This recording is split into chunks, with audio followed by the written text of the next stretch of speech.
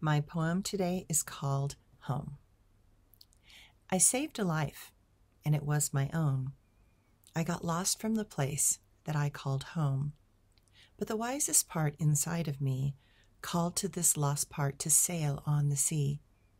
She wanted to find excitement and play. She was sure it was across the sea in another bay.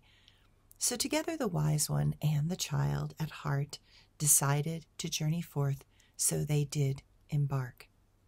The winds were strong and the waves crashed over the boat. There were times when it was unsure if they would stay afloat. But they made it to this tropical new paradise, and it was beautiful and worth the sacrifice. But eventually, that wandering child just wanted to go home. It was tired of the adventure that continued to roam, and so the wise one turned the boat around. Before they knew it, they were homeward bound.